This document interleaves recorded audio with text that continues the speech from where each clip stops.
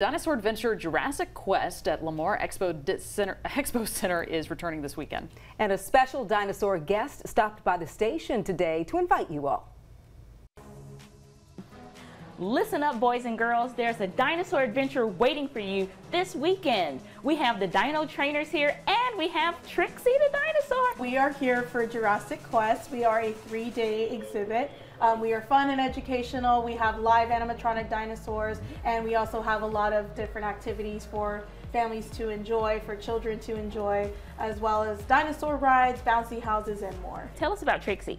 Yes, well, this is our baby dinosaur Trixie, who is only 6 weeks old. Before she got to our studio, Trixie had some fun exploring the news station.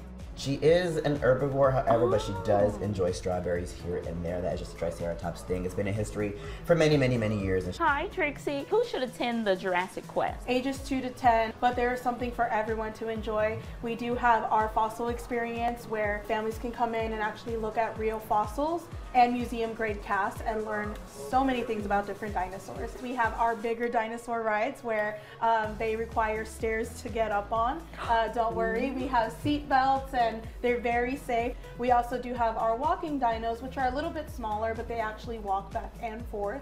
And then of course we have our bouncy houses. We have our excavation station where you can actually dig for fossils, and whatever fossils you find, you actually get to keep them. Wow, we get to keep fossils? Yes, ma'am.